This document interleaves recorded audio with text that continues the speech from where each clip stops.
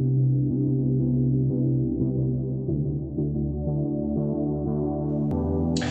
everyone, welcome back to Ramon Reviews, or as the channel may be called, Ramon Reads.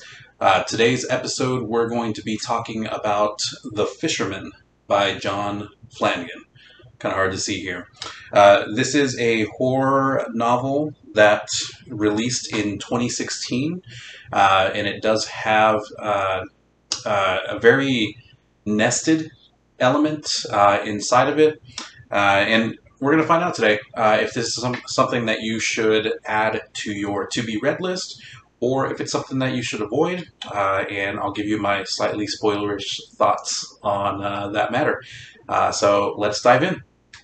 So The Fisherman is a book that is not very long necessarily, but it is very dense, and the reason I say that is because it starts with the first-person narrative. We have Abe, the main character, who is telling us his process of grief, his process of loss. He lost his wife after being married to her for a very short period of time.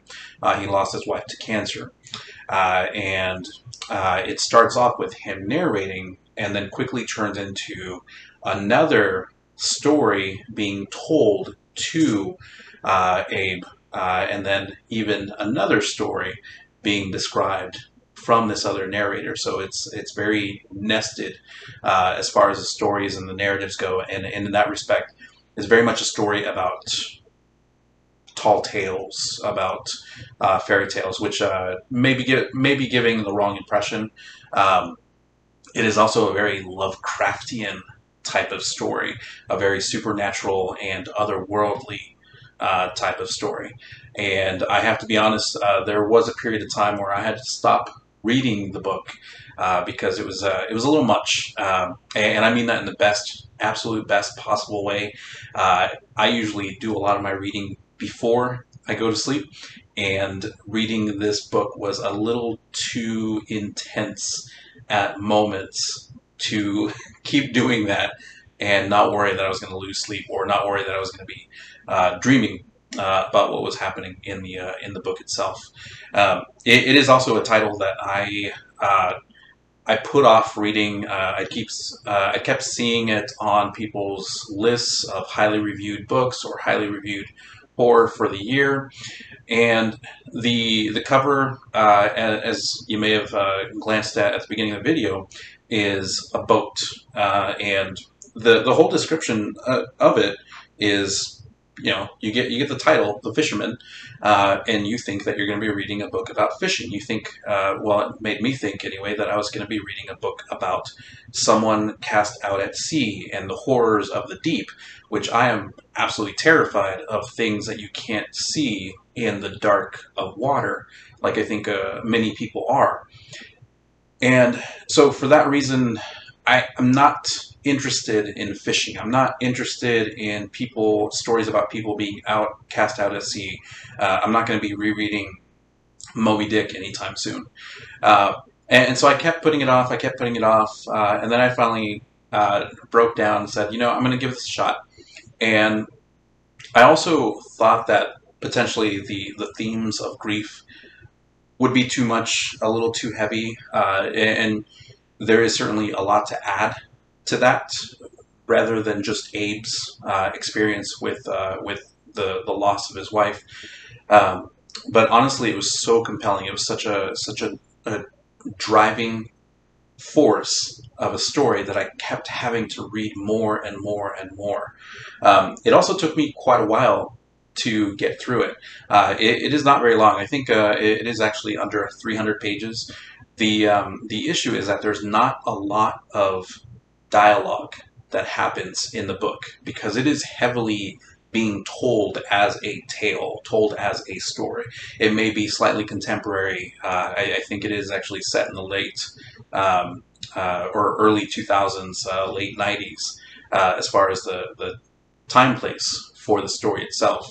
But like any good story, it feeds a little bit of the future. It feeds a little bit of the future details that you're going to come across in the broader story. Um, and to that end, it is a very dense read. And I don't think that's going to be for everybody. I think there are going to be some people who do get put off by the fact that there isn't a lot of character dialogue initially, at least. There is much more conversation to be had in the middle of the story or in the meat of the story. So that may put some people off. I know it surprisingly took me a very long time to get through this. It also surprisingly took me a very long time to put this video together and start taking notes. I was about 20% through, and I had most of my notes set aside for things that I wanted to talk about, and I was only about 20% of the way through the book itself.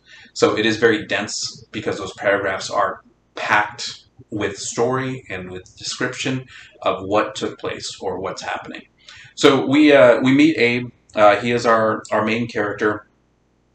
He's being described as working at IBM in an earlier time when IBM was a place that was a little more lax. So they did give him a lot of time off for grieving, and he starts off the story with we start to learn these details about him, but he also starts the story with suddenly waking up one morning with an ache to go fishing.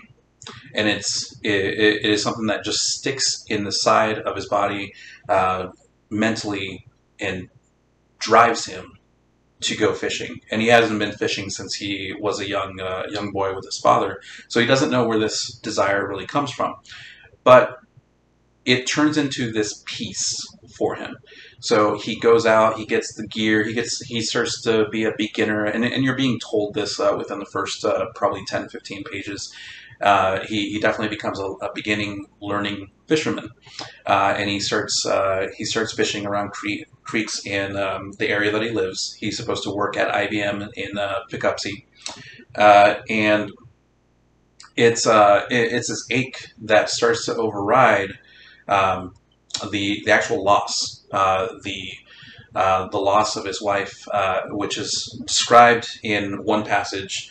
He describes the loss as feeling like someone reached into the back of your mouth with pliers and tore out a molar. It's an open wound that ached all the way through you.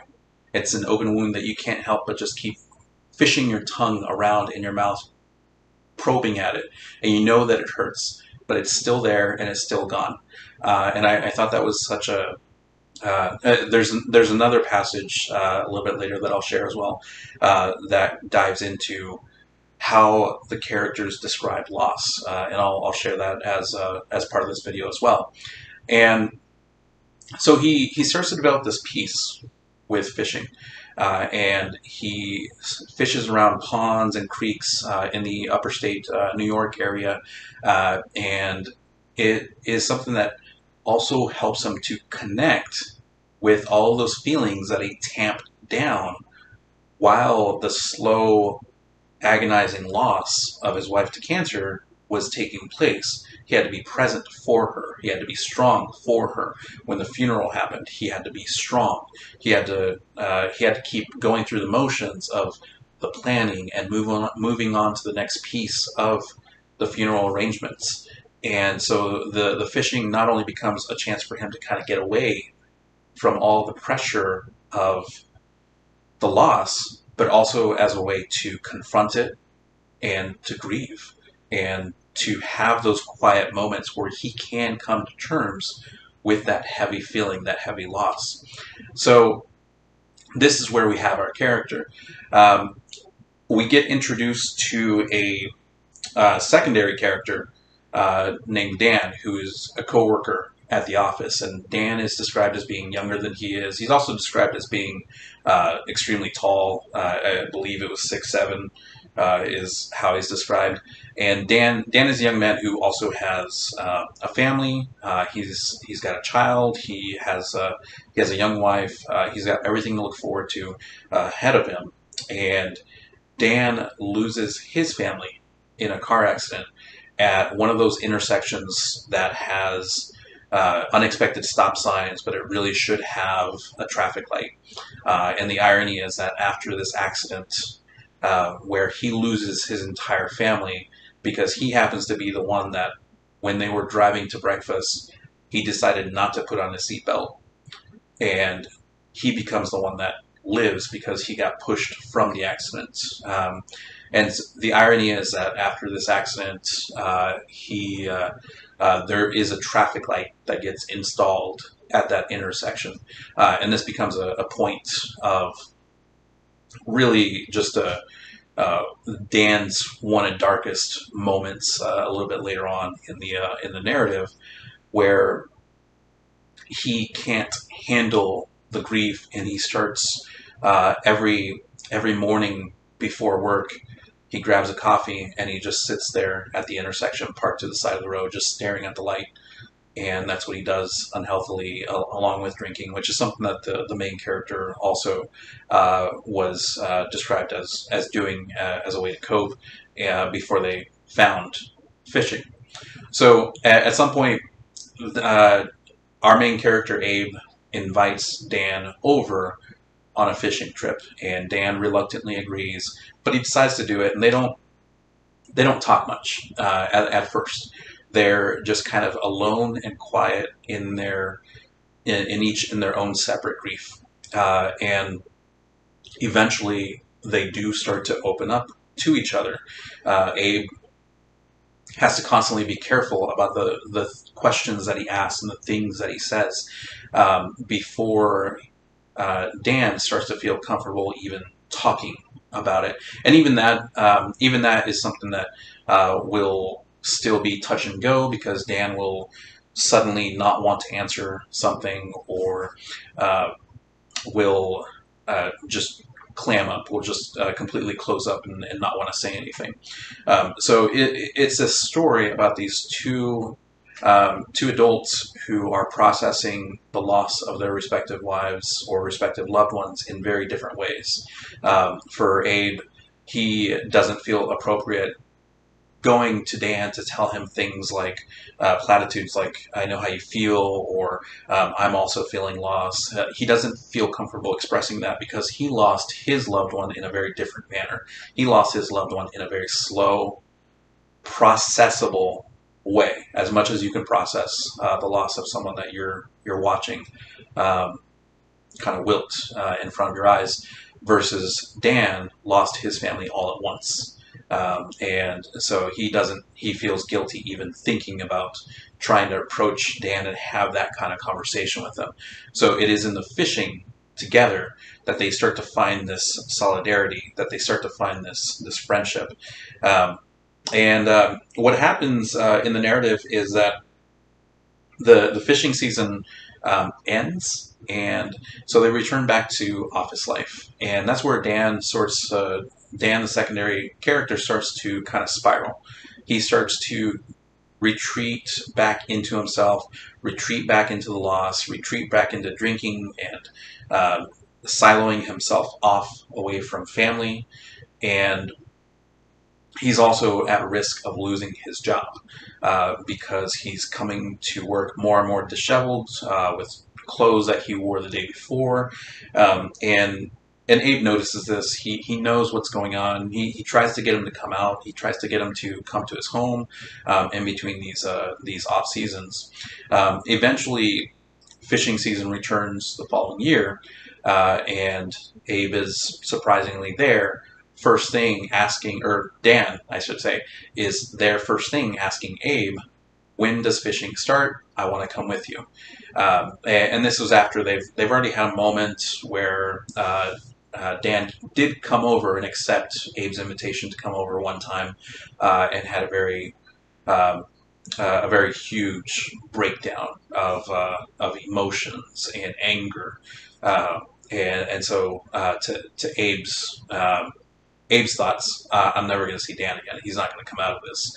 So what ends up happening is they start the new fishing season, and Dan is adamant about trying some new creeks and trying some new areas. And he mentions one called Dutchman's Creek that is not on the map that Abe has, and it's not on mini maps. And so Abe asks him how he found out about this creek and why he wants to fish there so bad. And he describes himself as not being the most uh, most able to spot a lie, but he immediately knew that Dan was lying when he told him where he found out about this particular creek. But he agrees to take him, and so they embark on this fishing trip, and they stop at a diner that they have stopped at before to grab some breakfast before they actually start their fishing trip. And at the diner itself, it's an old school diner. The cook comes out, and he overhears, or he asks them directly where they're headed, and he just kind of gets this look of shock. Abe describes it as he's never really seen somebody react this way in a very visceral way, where the color just drains from the cook's face, and he, again, just like Abe, tries to find out how Dan knows about this particular creek. And so Dan lies again and tells him that he found it. He found it mentioned in this old Fisherman guidebook that I guess is well known for the last 50, 60 years. And so the cook, he just kind of nods, and he knows that Dan is lying, and basically says something along the lines of, I've read that book many, many times. I know that creek doesn't seem to be mentioned in there, but maybe my memory is off. So this is where the nested story actually begins. He starts to tell them, and he tells them that he feels like he's compelled to tell them this story. He tells them a story about that particular creek and the town surrounding it, that is set in the 1850s. And so it becomes this nested narrative, and then we have another character inside that story also relaying what happened on her deathbed much later, after the 1850s. She finally relents and starts to tell what actually occurred. And this is where the beginning of this is told in, I believe the book itself is told in 3 parts. The beginning of it, you're still in contemporary times. You're still dealing with Dan and Abe. And then we get to the diner, and I would consider that part 2. I believe that's how the book breaks it down as well. That's where you get the story within a story. And this is where you are being taken back a couple hundred years. There's a creek where we have a whole slew of characters. One of them is the rich farmer off to the side that is very gruff. He is as likely to literally punch you off his doorstep as he is to tell you exactly what he wants and when he wants it, and he expects you to do it right away. And so we get this further narrative in there, and there's not too much here that I do want to. There's not too much here that I do want to spoil, because I really think this is where you start getting into the really messed up section of the story, where this truly becomes that Lovecraftian type of story. Dutchman's Creek itself is described as being near Woodstock, and it feeds into the Hudson. And this town that surrounds it eventually is a town that is going to get flooded to make way for a dam. And so we also have that other creepy element of houses and buildings underwater in a lake that people don't even know about, which that itself doesn't play too much into the whole story itself. But it just to illustrate that this is something that did occur in the past. We did have towns that were flooded to make way for progress.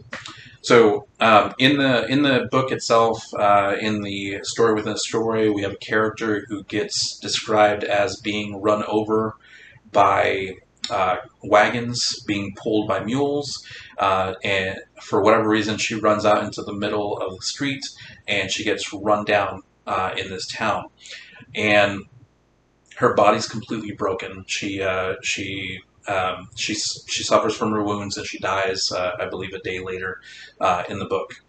And one of the characters in the book, the husband of this now deceased wife, which has its own, of course, parallels there. He decides that he's going to go off, and so he leaves his children or their children with a neighbor. And what happens in the story is that around 2 or 3 in the morning, early hours of the morning, after midnight, they get a knock on the door, and it's the father asking to see his children, and he's telling them, "You're going to be so excited about what you're about to see. There's been a miracle. There's been a miracle." And so the neighbors decide to let the children go because this is their father after all. And we're switching narratives at this point. So now we're being described first person by one of the neighbors, and he describes this as, he should have known that something was wrong by the frenzied look in his neighbor's face when he was asking for his children to take them back home, because as soon as they leave and they go to their house, that's when the screaming starts. And so he runs out of his house. He goes over to his neighbor's house, where the father took his children, and whose wife was run down by the cart. And he opens the door, and you have a scene where the husband, just has his hands spread out with a grim grin on his face, like he's apologizing, like he knows that he did something absolutely wrong that he shouldn't have, but it's too late to turn back now. And he's kind of half bowing, and right beside him in a chair is his wife, who looks like her skin is wet, and her legs are obviously still broken, and she's alive, and her eyes are kind of this gold color. They don't have irises like normal people do. They would very much be described as being fish-like, or some type of amphibious creature. And so this is one of the scenes that opens up, kind of hereditary type of scene in the book itself. There is a later scene where the children and some other characters are holed up in a house, and it's almost like a zombie attack. The dead returned to life woman, whose voice sounds like she's using a throat that's not used to speaking words, is trying to get at the children. She just keeps hammering at this house in the middle of the night, and she's being described as walking around as somebody who is still trying to walk with their body and legs completely broken.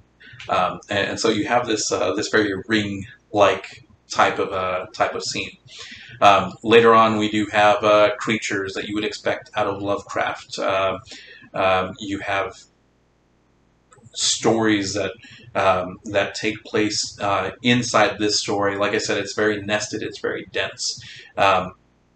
So as far as my thoughts on this book, this is a book that I very much enjoyed. It did scare the hell out of me in a couple of times, in a couple of chapters or scenes in the story itself. It was definitely something that I wanted to keep reading to see how far things would go, how messed up things would go. I wouldn't necessarily say that it's very gory, so if you're looking for something like that, you're probably not going to find it here. But there are some very creepy elements.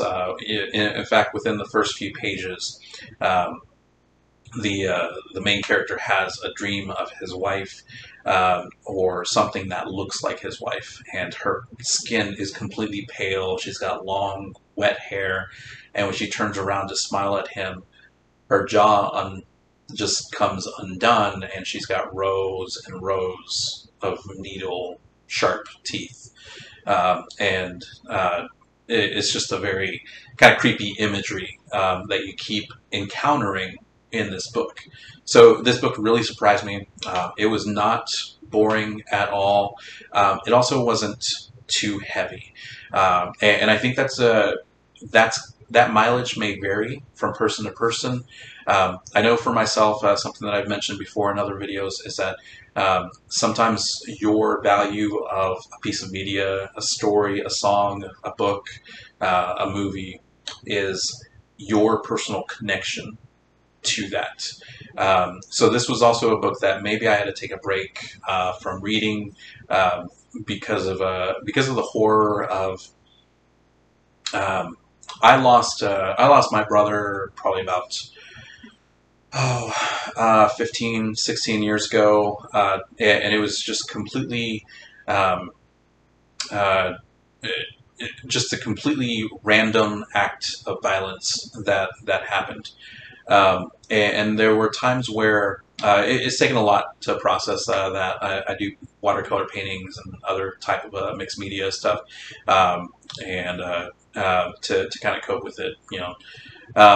I've been doing that for the last 12 years. It is something that I very much tried. I began as a way to process that. So I definitely got the fishing association with painting for myself, zoning out and creating something.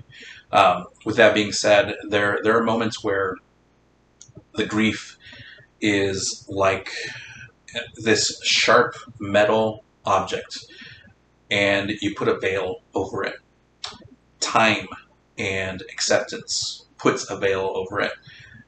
Every so often, that little veil, that piece of cloth, catches and it tears.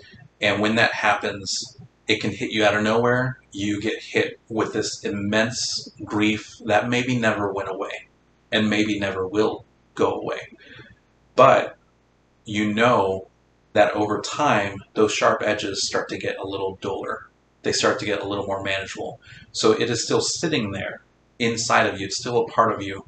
But the time and the acceptance keeps rounding off those edges, sanding down those edges, and you start to rearrange that piece of cloth over it.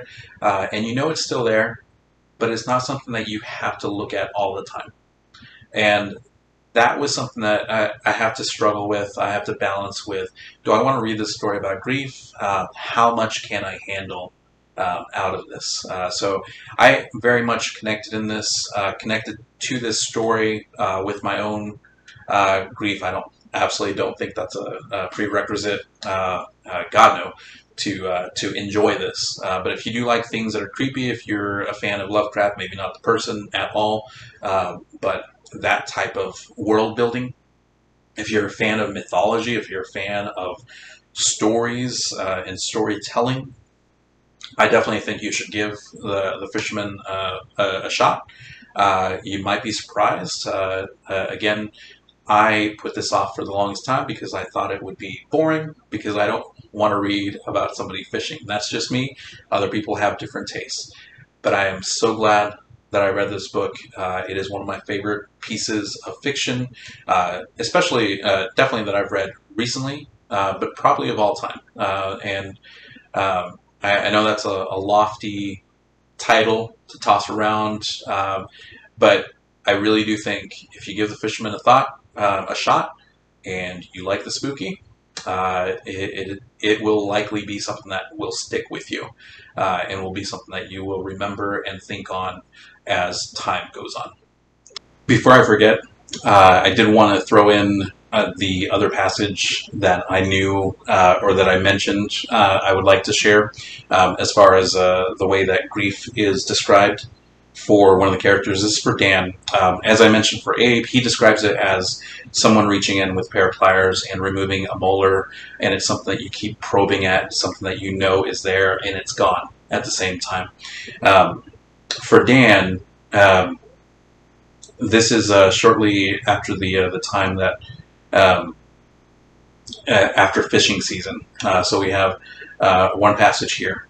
Dan's appearance, his state of mind, that Sunday night were the first signs of a change that overtook him during the next couple of months. To this day, I'm not sure exactly what triggered it, but his grief, kept at bay for so long, found a way to tunnel under Dan's defenses, and while he was otherwise distracted, seized the moment and fell on him, baring its sturdy teeth deep in his gut and refusing to let go. And I loved that description for describing the grief as something that just buried under his gut and latched onto him and just would not let go with its dirty teeth. So as a closing thought to this, I do think this book is about the themes of grief, but also how people process that, and how one person's process of a terrible thing that happens can easily turn into a very toxic way to approach it. They start to sink into themselves. They start to lose and dissociate with everything else that's happening around them, and it becomes very unhealthy. Versus this acceptance sometimes of what happened has taken place, and I can't change that, but I can let it move me to the next page, move me to the next day, change my outlook on life, or change the way that I approach my life, change my own future. I do think it definitely speaks to, here is a very toxic way to handle grief and loss, and here eventually, hopefully, you can find acceptance. So again, thank you for the little interjection here. Just wanted to tack this on as closing thoughts. Go read The Fisherman. You might love it. If not, please tell me why you didn't. Have a great night. Thank you.